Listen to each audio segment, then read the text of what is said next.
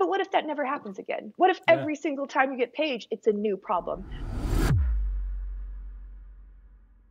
Hey team, Sid here, and this is DevOps Deployed, the show where we take a look at DevOps and cloud infrastructure in the wild. Each week, I interview industry experts about their experience building software systems and the teams behind them. Today, I'm joined by Charity Majors, co-founder and CTO of Honeycomb.io. Prior to founding Honeycomb, Charity worked at Parse and Facebook. She also literally wrote the book on database reliability engineering. You can find her at the handle Mipsy Tipsy on Twitter, which legend has it originated as her in-game character name in EverQuest. Charity, It's true. welcome to the show. It's true. It was my EverQuest monk. Thank you for having me. Yeah, thanks for joining. So before we dive in on the specifics of Honeycomb, I like to start each show with the same question. What does the term DevOps mean to you? It means if you really want to get people at a bar in San Francisco upset and yelling, just like innocently throw that question out, or just use it in a gratuitously wrong way. Just like, so my DevOps team the other day, the beer will start flying and everybody gets very upset, and it can be super fun if you're into that kind of thing. I was definitely one of the early coterie who got super invested in terms and everything, and it's like, it's a process, it's not a role, blah blah blah. There are some battles that are just not worth fighting. I, I guess at some point I just came to go, okay, so there's a DevOps team now. It's fine.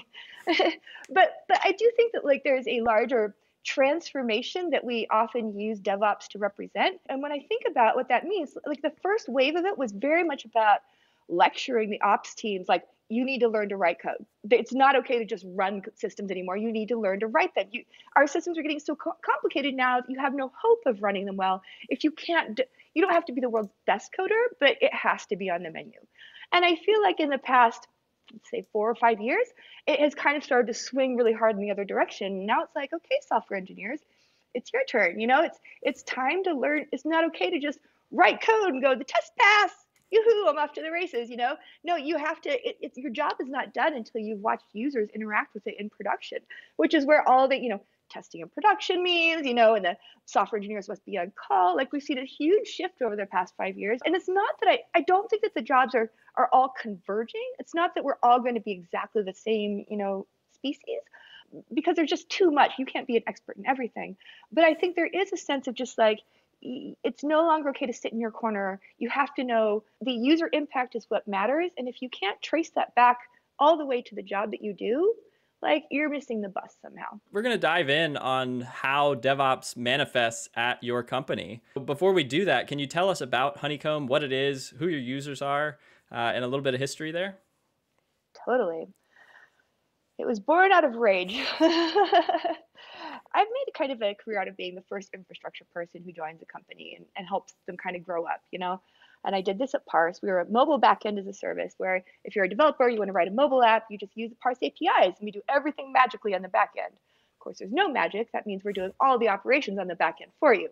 And, we took off hockey stick growth and, pretty quickly started to realize you can't predict where the next outage is going to come from. Some app's going to hit the iTunes top 10. You don't get any warning, and it may not even be in your top 10 list on your servers in terms of traffic or anything, but it can still take you down. It can still saturate your write lock. We had a fixed pool of HTTP workers. If any database or any storage engine or any third-party API gets slow, well, that pool fills up within seconds and takes everyone down. Not just that app, but like everyone down. And I tore my hair out. Like, we tried every tool, like every APM, monitoring, logging, they're all like, we fix your problems, and surprise, they don't. Like, the first glimmer of light that I got was when we were at Facebook and we started feeding some data sets in this tool they had called Scuba, which is aggressively ugly, like butt ugly, like hostile to users, not fun to use. But it let you do one thing well, which was slice and dice on high cardinality dimensions basically in real time. And suddenly it took months, but like after we really built the tooling around and stuff, the amount of time it took us to pinpoint where the problem was coming from just dropped like a rock. Like, it wasn't even, it used to be hours, days, maybe. So often it would just recover and we'd all look at each other guiltily and go on with our lives. Like, we just didn't know what it was. We had no hope. But like, our ability to just like target and pinpoint, it was seconds, not even minutes. And it was predictable. Like, it wasn't even like, oh, phew, we found it really fast that time. It was just like following the trail of breadcrumbs to the answer every time. And this blew my mind. When I was leaving Facebook, I did not plan to start a company. I really hate the founder industrial complex. I've not been one of those kids who's like, I'm going to start a company all my life, because I kind of loathe those people. But I was leaving Facebook, and some people were offering some money because I had a pedigree, because I worked at Facebook, which is also obnoxious. But I suddenly went, I was so much weaker as an engineer before I had this tooling. Like it's become my five senses. Like it's not just how I bring the site back up. It's how I know. It's how I know what I need to work on. It's how I validate that what I just wrote is doing what I thought it would do. And it's how I couldn't fathom going back to being without it. So, Christine and I started this project, fully believing we would fail. At the time, I was like, it's only like large multi-tenant platforms that are going to need this. It's a niche product. We don't know how to build a business, so we're definitely going to fail. But it's fine. We've got money. We'll build the tool. We'll open source it when we fail, and then I won't have to live without it. Like, this is a great plan, right? But over the course of the first year, when we're talking to people and starting to think about how do we position this, because we knew it wasn't monitoring. It wasn't reactive, right? It was supposed to be exploratory and forward-looking, and it felt unlike anything out there. It was 6 months in that I Googled the term observability, because I had heard it once or twice before. And the definition comes from mechanical engineering, comes from control systems theory, and it's all about, can you understand what's happening inside the system just by looking at it from the outside, right? And I just got fireworks inside my brain. I was like, oh my God, this is what we're trying to do. Because when you're building these, massive multi-tenant systems, you have no idea where the next problem is coming from. You can't just build dashboards and pattern match like, oh, this feels like that outage we had last month, which is the entire way that we used to quote unquote debug our systems, which is scar tissue and memory, right? Like it would be really hard to hunt it down the first time, but then we'd make a dashboard, we'd do a postmortem, we'd write it up, we'd document it, and then we could jump straight to the answer next time. Yeah, but what if that never happens again? What if every single time you get paged, it's a new problem? So we started really leaning into this term of observability and thinking about well, okay, so if this is the bar, right? You should be able to ask any question, understand any system state. Well, what proceeds from that? Well, anything that involves indexes or schemas is out, right? Because you need to be able to throw any details in there without any warning and just automatically query on them. Okay, anything that relies on metrics is out, because a metric is just a number with a few tags appended. Those can't handle high cardinality, right? They've discarded all of the context at write time. So anything that aggregates at write time is clear out. You have to look at read time. So we basically built a system to that spec, and we called it observability. And I flying around the world, telling everyone about it. Nobody's giving a shit for 3 years. And then 3 years later, we woke up one morning and the entire world was like, but yes, we want observability. We have always wanted observability. And by the way, we do observability too.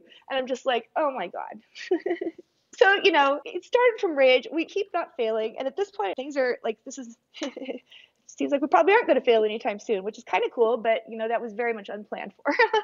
Awesome. No, that's a great background on the company. And you talk about this high cardinality for people in the audience who aren't familiar with observability. What is that, and what can you do with it? Imagine you have a database collection of 100 million users, all these details about them. Well, the highest possible cardinality will be any unique ID, like social security number, right? Something like first name and last name, high cardinality. Something like gender, pretty low cardinality, presumably. Not, there are many genders, but, it's not going to be millions. And species equal to human would be the lowest of all. And when you're debugging, what kind of information do you care about? You care about high cardinality stuff. You care about unique IDs. You care about span IDs. You care about anything that is very identifying, right? That's the most valuable stuff that you want to be able to find. And the prior generations of tools just wrote them all off. They're like, nope, that's impossible. We're not going to do that. And they just told everybody, you can have up to a cardinality of, I think, 100 or so, which is why the classic story is you get started with a Datadog or something like that, Relic, and you assign a host name to be one of your values, right? Because that's valuable, that's identifying. And that super works until you get up to 100, 150 hosts. Now you've blown out your key space and you're getting angry calls and you're getting turned down and your queries get slower and slower. And well, now you have to figure out how to And host is so fucking basic. Like if you can't query on host, like, and that's when people encounter the cardinality monsters. And so if you think back to that first iteration of the Honeycomb product, that minimum viable product that you were building, what features were in that core feature set? So I mentioned we didn't really know how to build a company. Like I pissed off so many of our early investors because they were like, what are you doing? It's been like a year. And I'm like, well, we're writing the storage engine. And they're like, what?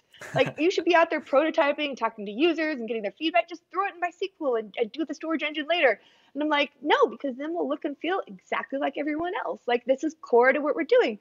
And now I understand what they were talking about. I get their point now. And God, I can't believe that we survived. But you had to do it this way, right? You had to start with a storage engine from the ground. So like basically the first generation of the product did nothing but that. It let you break down by high cardinality dimensions. And like that was enough for us to get some serious customers, like just a few.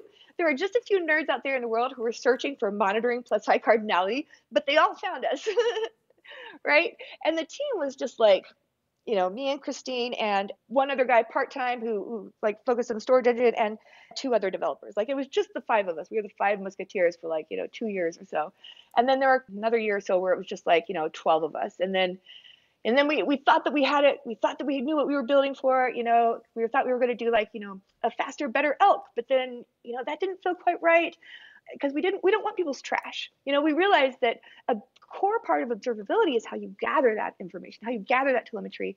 So like you don't want to just like have a lot of really sparse rows or just like all over the place. What you want is, and this goes back to like when we blew up the monolith. It used to be you had the load balancer, the app, and the database, and all that complexity was bound up in the app, right? So if all else failed, you could log in, SSH in, attach GDB, and just step through it painfully until it all crashed, right?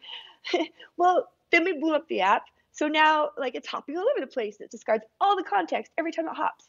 So what you want to do with your instrumentation for observability is gather up the context and pass it along with it. When the request enters the service, you want to instrument an empty event and then pre-populate it with anything you know about the environment, the language internals, the parameters that got passed in, whatever, right? And then you want to, basic framework so that engineers could just stash anything else that's useful in. Shopping cart ID, that might be useful. User ID, that might be useful. Just stash it in.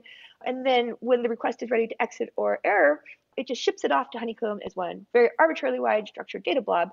What this lets you do is you would ask these very complicated questions like, there's a spike of errors. Well, what are they? In Honeycomb, we have a thing called bubble up. You just draw a little bubble around it. This is what I care about. And then we will like calculate for all dimensions inside and outside of the bubble and then diff them and sort them. So the ones that are different, like bubble up to the top. And you'll see, oh, it is only ones going this endpoint for iOS, for this version of the build ID, for this version of the language pack, for this region, for this, and you can just see them there. And it's like magic because, in the bad old days when you just had the dashboards that you had created, you would have had to create a specific dashboard for that exact metric every single time, which you would never fucking do. Right. Go back and rewrite the query.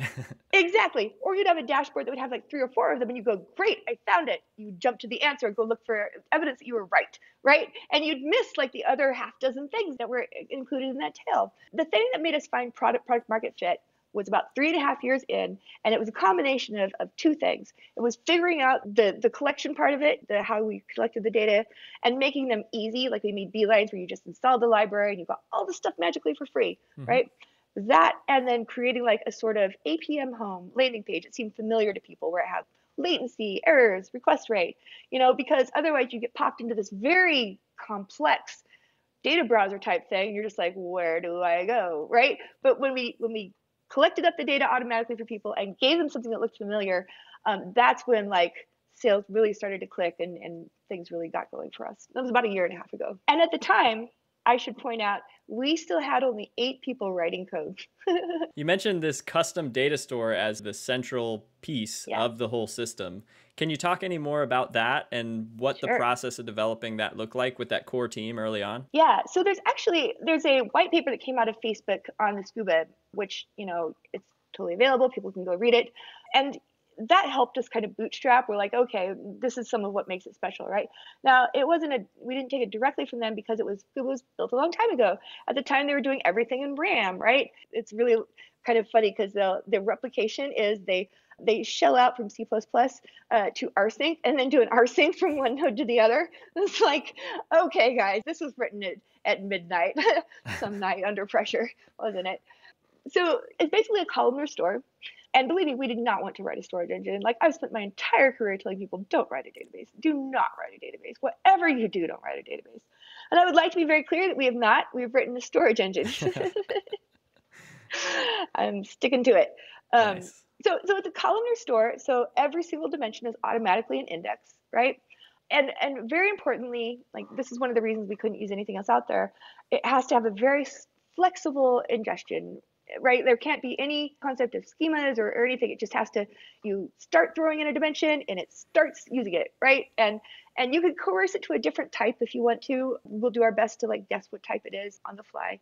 So like the way data gets in is you ship it into, there's a very lightweight API, then it gets dropped immediately into Kafka. So we've got like several hours of Kafka that we can replay, and like if anything else goes wrong. Then there's like pairs of retriever nodes. All of our services are named after dogs because reasons. A pair of retriever nodes that like, consume, and that's our storage engine. Interestingly, like about a year later, we actually updated this model, and it's now almost completely serverless. Where the queries are run in Lambda jobs and the files are stored in S3. So like it immediately gets dumped into the retriever nodes, but then it gets aged out to S3 like within a matter of hours, which is, we really thought that was going to kill the performance, and it didn't. Like, it shifted the performance profile slightly, but our target is like for it to be sub-second querying up to like the 95th percentile. So, it's dead fast. And I saw there is a technical blog on the Honeycomb site that describes that shift. So I'll put a link to that in the notes for people to check out as well. We gave a talk at Strange Loop 2017. All just like, we're like, blah, we'll just tell you everything about what we do, because we really, we're nerds. We're like, I believe it's execution, not ideas, like every time. So, we gave a talk at Strange Loop in 2017, and Ian Wilkes, who's the mastermind of storage, is going to be giving a talk at Strange Loop this year. That includes an update, so it's going to be hella fun. Super cool. And then you mentioned Kafka. What else is in the tech stack, and where is this whole thing deployed? I believe it's AWS, but is that correct? AWS.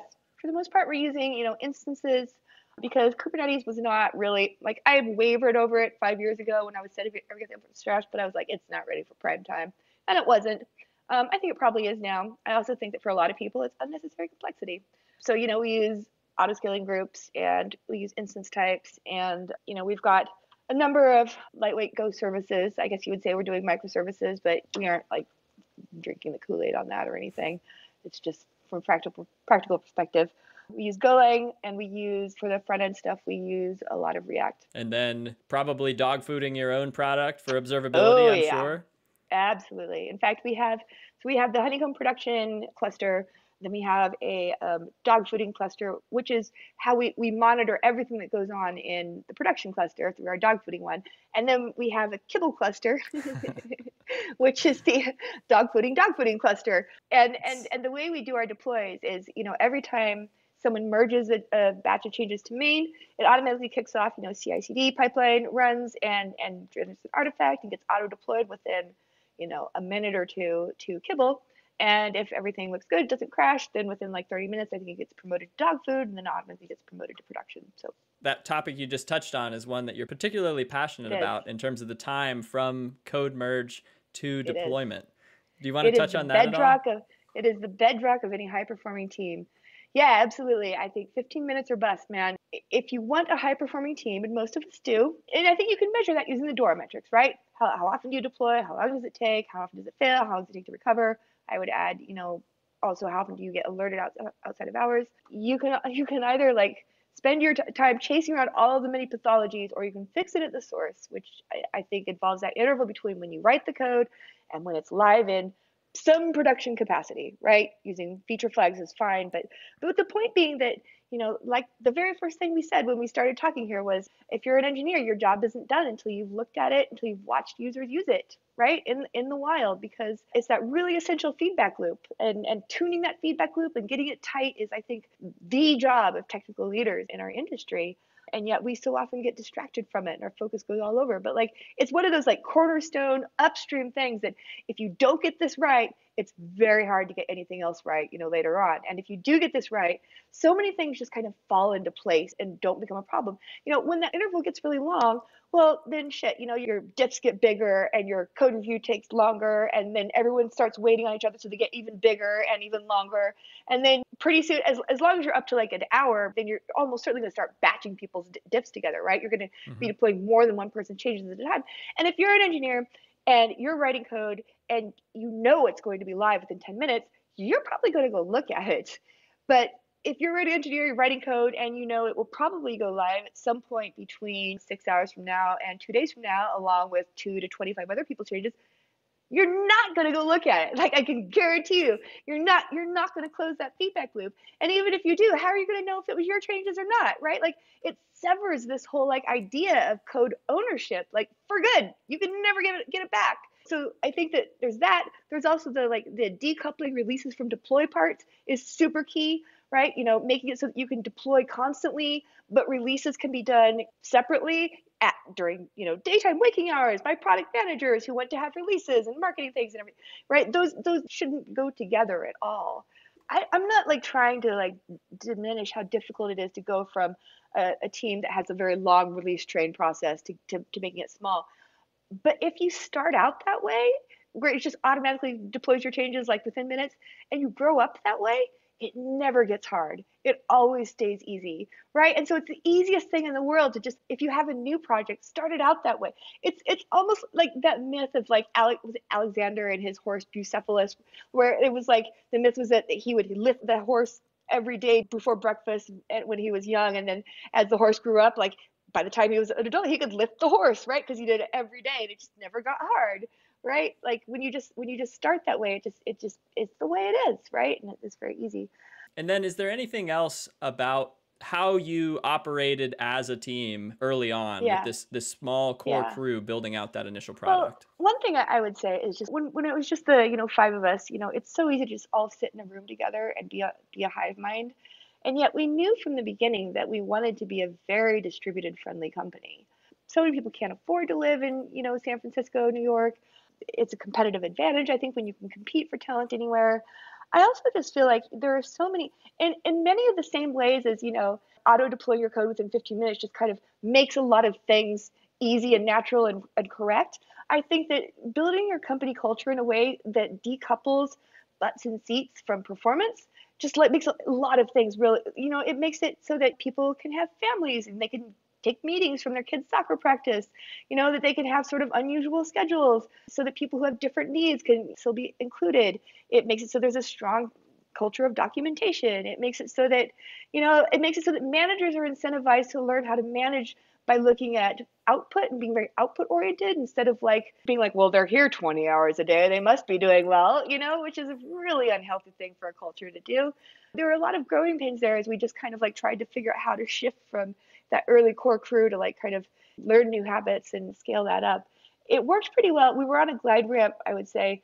We hired our very first remote VP the week before quarantine last year. So, we all of a sudden, and one thing that we did that really helped was we had quarterly work from home weeks where everybody was barred from going to the office.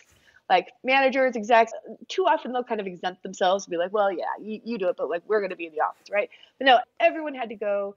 And doing it for a week meant that nobody could be like, well, I'm going to save this work, and I'll do it next week when we're in person.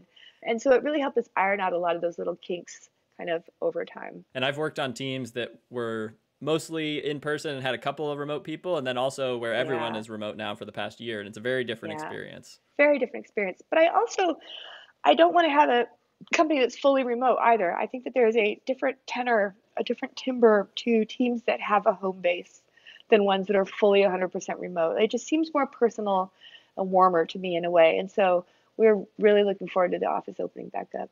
And you mentioned that as one bottleneck as you started to grow and sort of moving from this core in-person team to building a more distributed, open culture.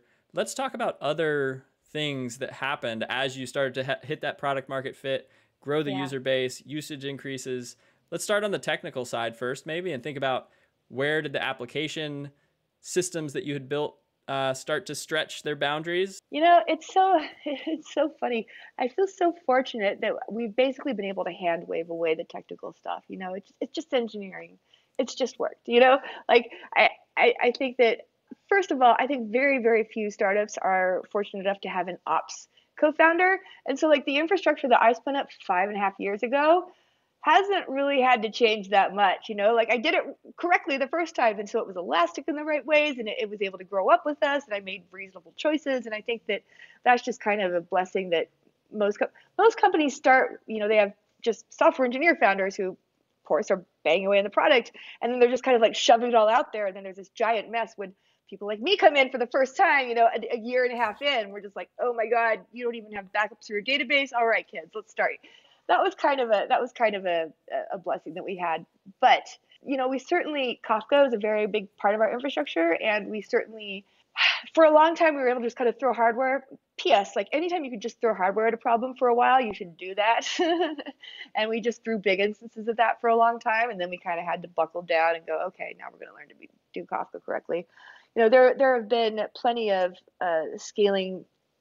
Well, okay, so like the one that we're dealing with right now is, we have an SLO product, which it computes, how many failures you've had, and then tells you like how quickly you're burning down your SLO budget and stuff. We ran into a place where we realized that like 50% of our read load was coming from our own SLO product, not our users. And so we're now like, refactoring that to compute the SLO from the streaming perspective instead of like over the storage stuff.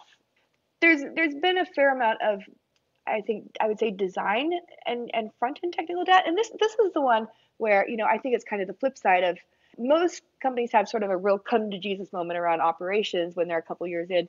And I think we had that kind of come to Jesus moment around design. Because we'd always known that, we want to build something as consumer quality. We want to do better than like the last generation of system tools where it's just like, all right, memorize all your Vim keystrokes, and it's just like for super users.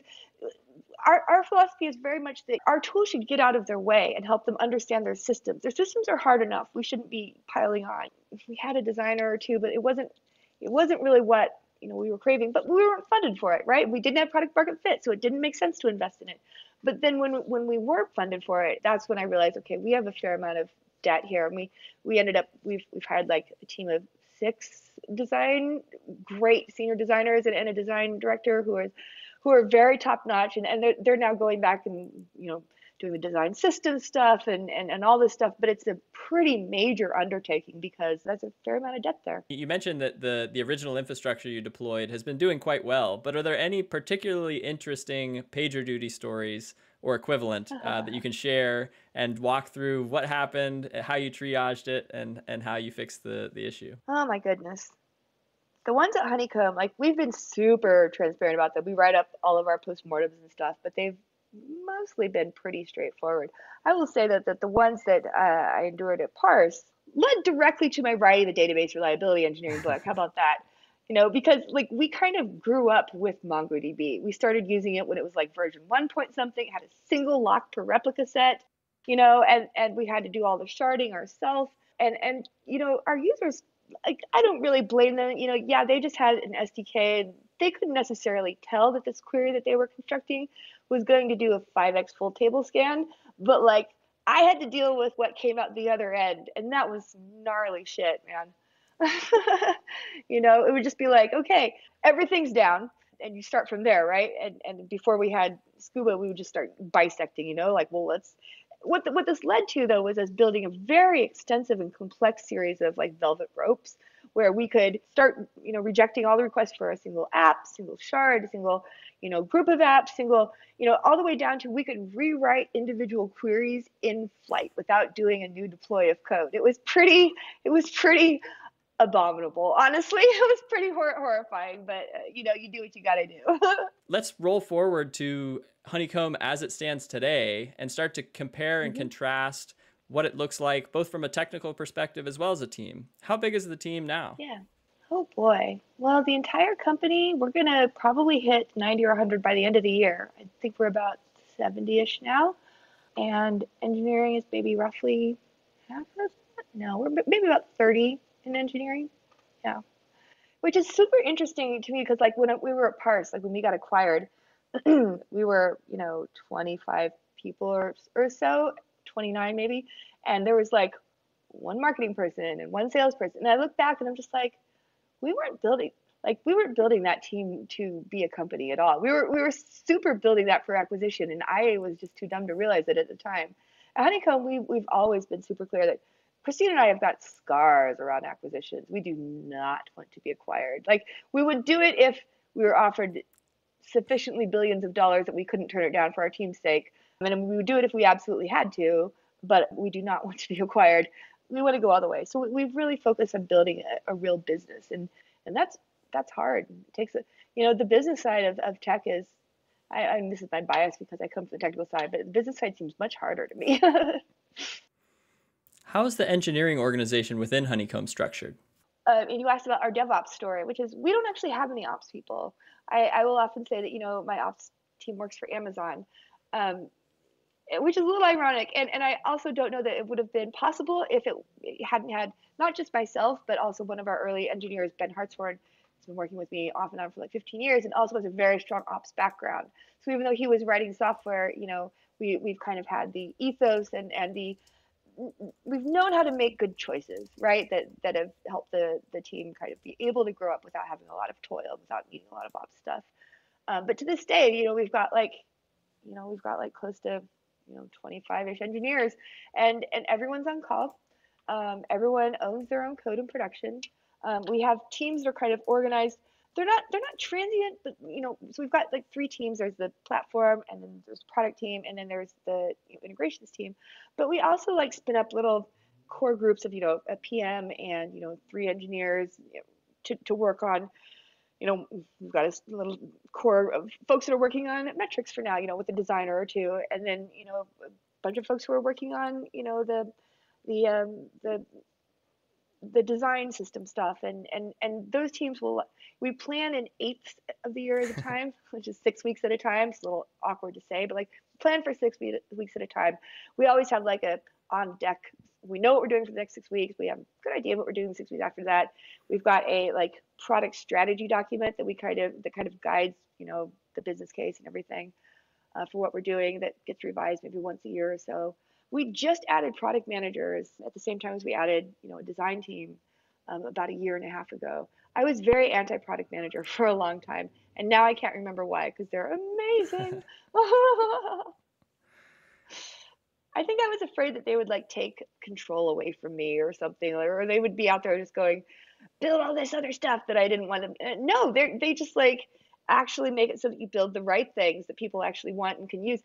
I feel sheepish now when I think of how much engineering time we wasted building things that people never quite got or never really wanted to use because we didn't build them the right way. And now I'm just like, duh, lessons learned.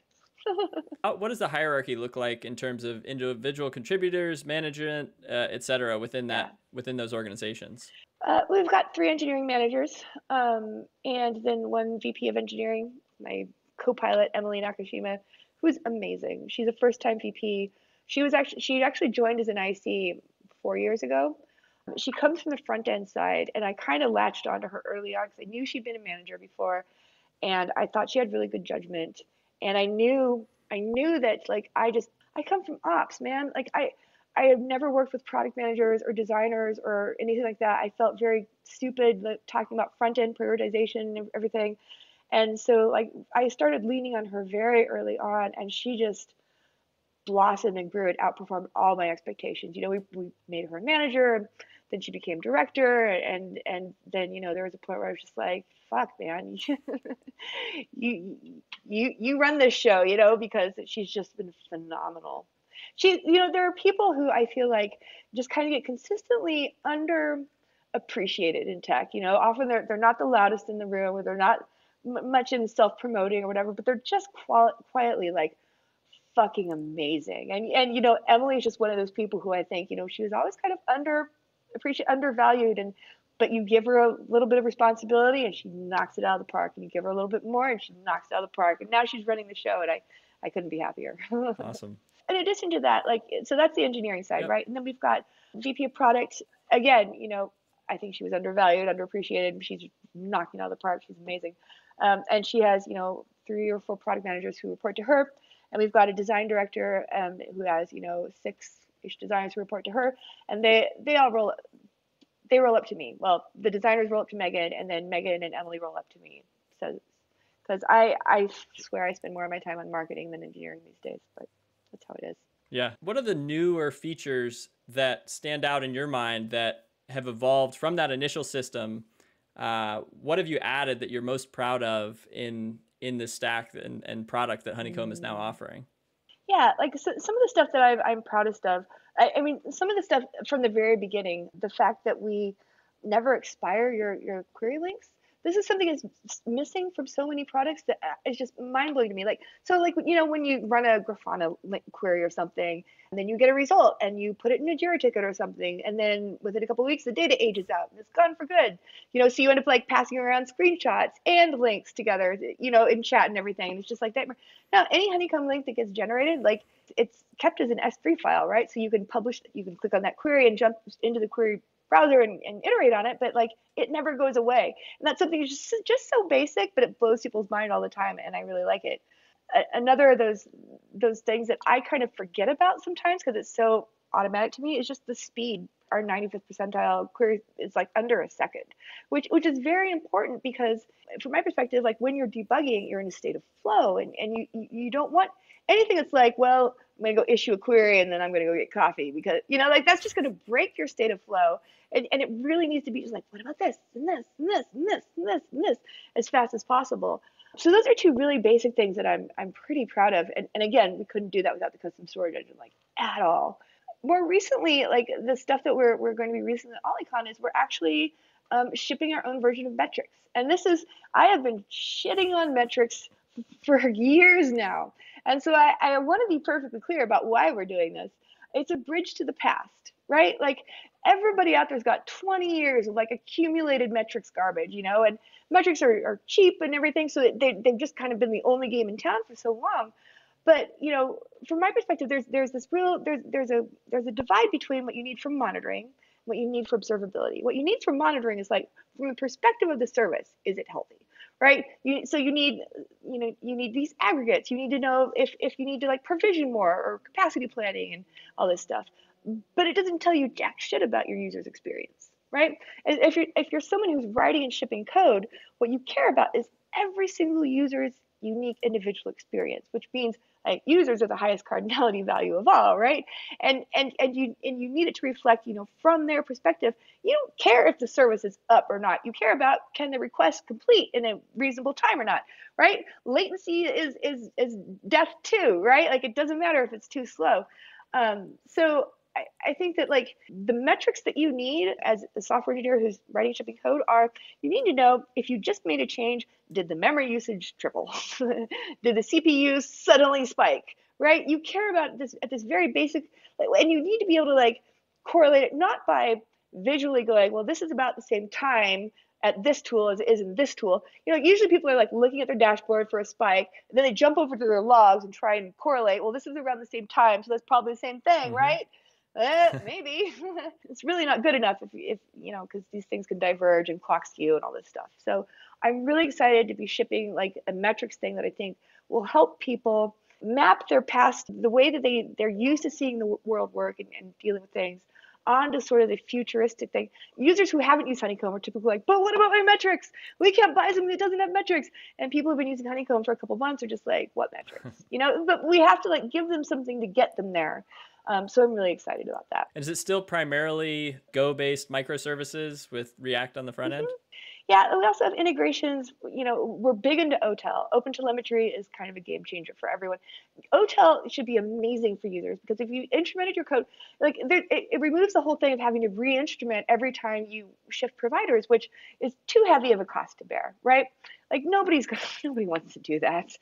But if you instrument it with OTel, you can basically just flip the switch and try this provider, try that provider, try this one, which I think is great because it makes all the providers compete on actually delivering value to you instead of just like being too tricky to transition off of. Yeah, but with the OTel, like we've got everything from Java and JavaScript to, there's some customer supported ones that are like Erlang and and all this stuff, but it's all trending in the direction of OTel compatible stuff. Are there any additional lessons learned that you would like to share from building either Honeycomb or your time at Parson Facebook that we haven't covered yet? I think I would like to touch on the interview process, the recruiting and interviewing process. I think that is something that's so magnificently broken in our industry, and you can get a long way by just being willing to make different mistakes. There are so many amazing, well-qualified engineers and people out there who haven't worked at Google's FANG companies, and have no interest in working at them, who couldn't pass those interviews and who are fantastic, right? And just like, I feel like there's this cargo culting that's very unfortunate that happens in our industry. And it's just like, well, if they haven't worked at these, then they aren't, and it's stupid. I also feel like, there are so many people who would love to work at startups if you make it clear that you're not going to expect them to overwork themselves and just work themselves to death, that it can be compatible with parenthood and adulthood. Christine and I know that we overwork. We know that we're workaholics. And so the first two people that we hired were two guys who had young babies, baby girls, and they wanted to be out of the office every day at 4 p.m. to spend time with their families. And we felt like it was really important to show that we valued that in our employees. The early employees that you have, for better or for worse, you have to pay very close attention to the example that they set, because if you are fortunate enough to live, to succeed, everyone will assume that is at least acceptable behavior. If not, that is desired behavior that they should all be emulating, right? And so like jackassery is extra unacceptable there. You really want them to just be like total teddy bears who are sweethearts, who exemplify the values that you really, want the rest of your company to have. I also feel like the overworking thing at startups is so played out. Like, nobody does their best work or has their best ideas when they're putting in 16, 18-hour days, Like, I feel like no one, honestly, as an engineer, you've got 4 hours a day in you every day where you can really push the envelope forward, where you're all in, where you're on, and just making sure that you get those even 4 hours a day after day after day. That's how progress gets measured, not 12-hour days, not 15-hour days. You're going to have great ideas. When I was CEO for the first 3.5 years, and I realized that what my team needed from me more than anything was for me to get in my walks every day, to just like be walking around for an hour or two a day, thinking and trying to keep my eye on the big picture, right? Not pushing emails and just doing little things, and because that's not actually what makes you succeed. Companies do not succeed or fail by and large because they made the wrong technical decisions, or it's generally because they couldn't keep their eye on the ball. They didn't just make that measurable small amount of progress day after day in the right direction. I think that is great advice for people thinking about starting their own companies, in terms of setting that company culture early on, and thinking deliberately and intentionally about those first hires and how that culture evolves. And like, when we interview for engineers, like we have a coding take home that we give people the night before, but the real interview is the next day when they talk it through with a couple of engineers. It's about the code review. It's about, I believe anyone who can talk through the trade-offs they made, what was in their head, what they were thinking about, what's left to do, they can do the work, right? The reverse is not necessarily true, right? Plenty of people can spit out code that looks fine, but when you ask to talk about it with them, they can't articulate it. And my personal theory about what makes high-performing teams has a lot to do with communication, humility, being able to talk through what you're doing, compare it to other people's perspectives, and just and just improve that way as a team. What else is involved in the interview process at Honeycomb beyond the take home and the onsite? What leads into that, or in the earlier portions of it? Yeah, so there's a basic screen that managers will do before bringing people on for onsites, and then there's a systems question where we're just like, let's talk through an architecture systems question. There's always one session that's just about values, and just and we try to have it be by a non-technical person, and then talking with the founder.